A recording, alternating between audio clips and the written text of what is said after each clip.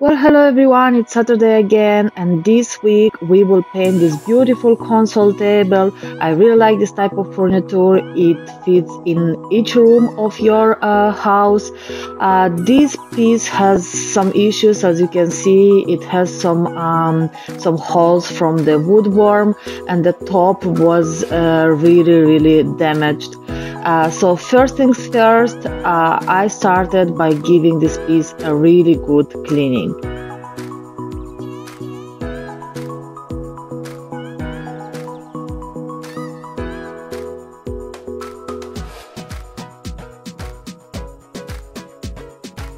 I assume this top was burned, some candles or something like this, because what I'm scrubbing now it's like a mix of melted top coat and candle wax.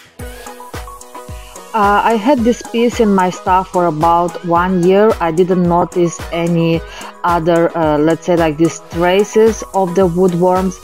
But to be sure that we won't have any issues, I use this solution against woodworms, and I gave the entire piece two coat of this stuff. So just read the instruction on the can.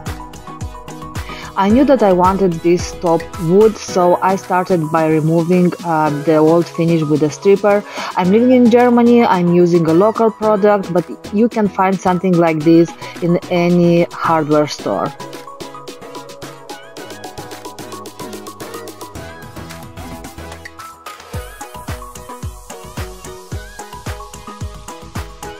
After I was done with the stripper, I went ahead and I just cleaned the top with some denatured alcohol, and I'm using for this an abrasive pad.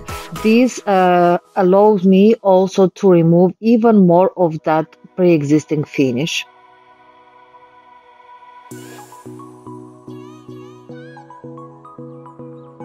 Now it's time to sand down all the remaining finish. I'm starting with the 80 grit sandpaper, and I moved after that to 120. But later on, because this top was sanded down 4 times, as my last action, I'm using a 240 grit paper just to close all that wood pores. And just a little disclaimer here, I sand it down 4 times because this was a solid wood top. If you are dealing with veneer, you need to be very careful, because veneer is very easy to damage.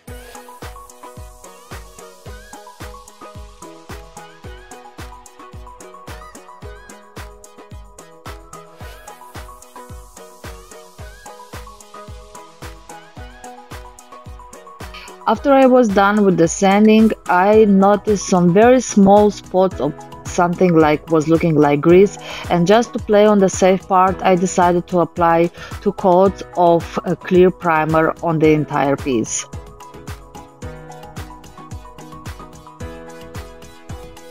When applying primer, you want to apply this as smooth as you can, because just remember your paint will lay on top of the primer, and if you will have big brush strokes, they will be visible through your paint.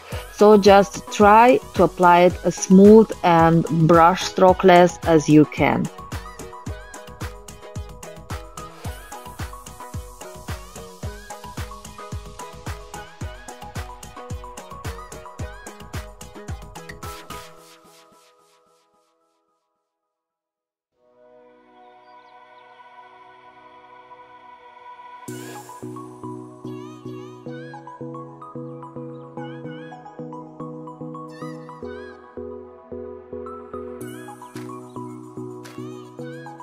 I lightly sanded between the coats of the primer just to reduce those brush strokes.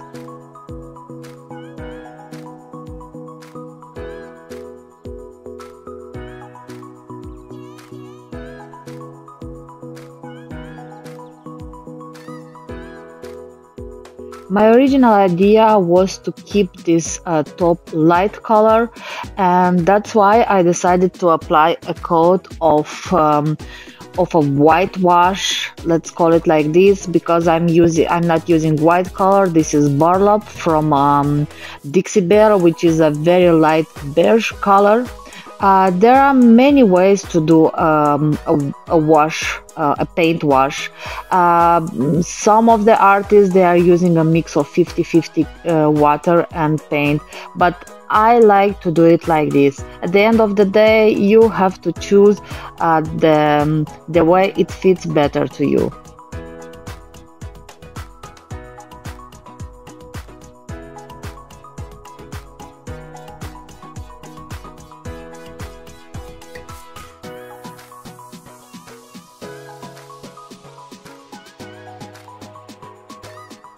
As you can see here, I'm applying the paint in any each direction, but at the end, I'm going with a long stroke with the wood grain. Once I was done with applying the paint, I wiped the excess away with a dry cloth. For the body of my piece, I chose Colored Greens by Dixie Belle, which is a dark olive color. I was waiting for a right piece to try this color out, and this color is really, really gorgeous. I want a smooth finish on my piece. That's why I'm using a lot of water, and as you can see, I may apply the paint in any each direction, but the last strokes I'm doing with the wood grain just to smooth all those brushes.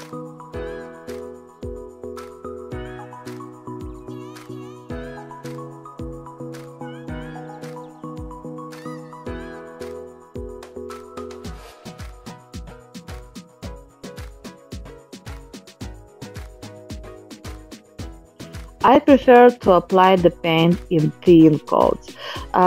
Even though Dixie Belle is a self-leveling paint, you may get brush strokes if your paint is too thick.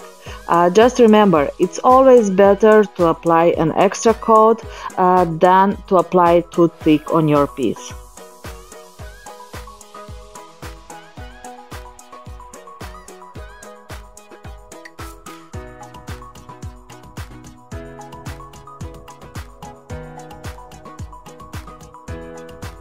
I applied 3 coats for full coverage, and I lightly sanded with some 400 grit sandpaper between the coats.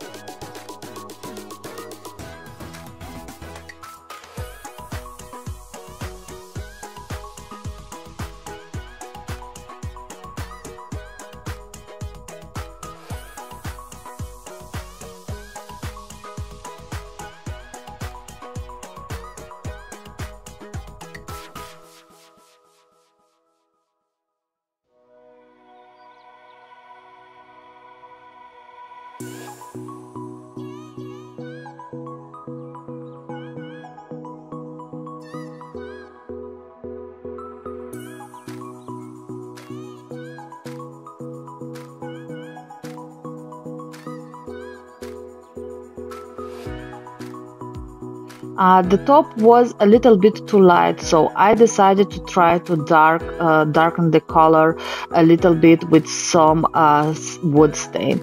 So I'm applying now some water-based wood stain in chestnut brown over.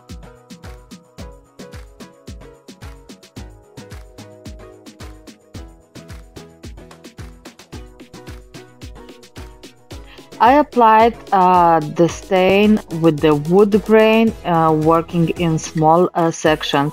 After I was done, I wiped away the excess and let it dry.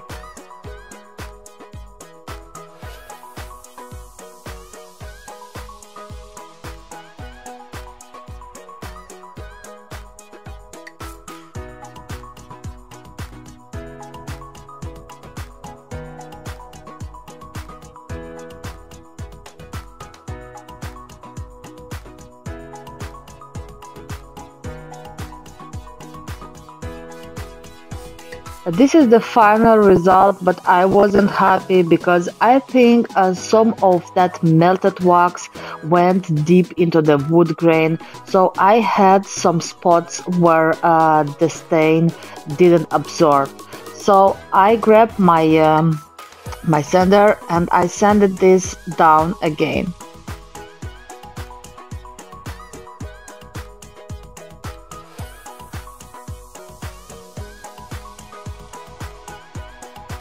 So after a couple of other tries, I finally used this Bondex stain, and the result is gorgeous. But remember, as I said, I sanded this top 4 times down. I think that this table was used as a TV stand earlier, and it has some holes inside, so I covered them with some tape and then I used some filler to close those holes. So the filler I'm using, I call it Bondo. It can be used also for cars and stuff like this. It's like a heavy duty filler. You have two parts. One is the filler and the other one it's a hardening cream. So you are just I'm mixing small amount because this product hardens very fast. In about maximum 15 minutes, you won't be able to work with this anymore. So you have to move very quick with it.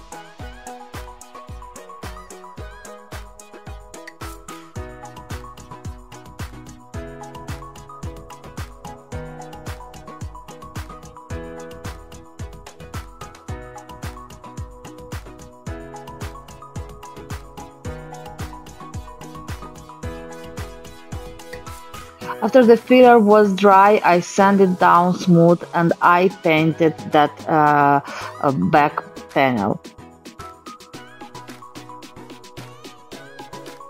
The wood inside the drawer was in an excellent condition, so I decided to use some Bix Mama butter with the scent Orange Grove by Dixie Belle to rejuvenate the wood. This stuff, it's really amazing and it smells like real oranges. I really love it.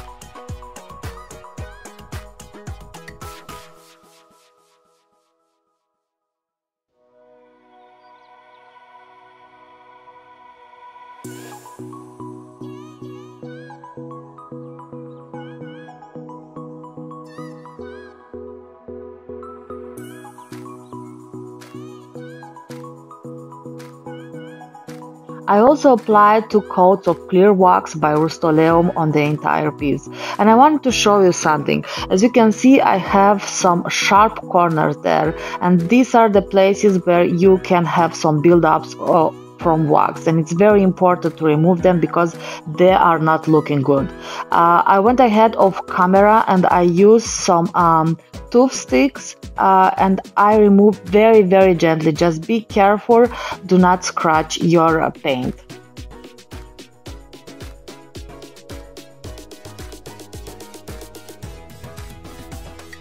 And this is my gorgeous top. I really like it. So the stain I was using, it's a little bit matte, so I decided to apply some Getter Hide on top of this. And before applying Getter Hide, I used some 400 grit sandpaper just to lightly sand this and to remove any small imperfection. Another important details about this. So the stain I was using was oil based, and before applying a water based product I let it dry for a couple of days, but usually it is recommended to let it dry for at least 72 hours before applying a water based product on top of it.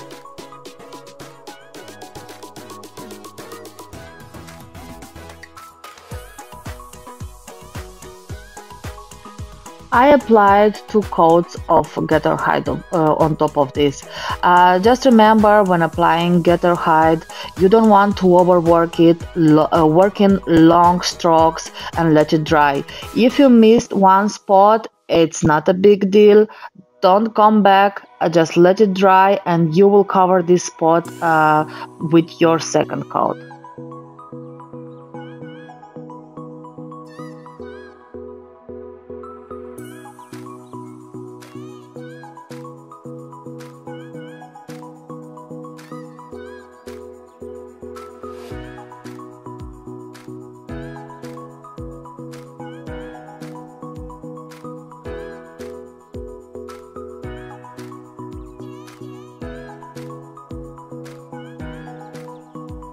And this is the final product. I really like it. This piece would fit in a living room, in a bedroom, in a bathroom, in an entryway, everywhere. If you also like it, please give me some thumbs up, leave me a comment below and hit that subscribe button. Thank you for watching.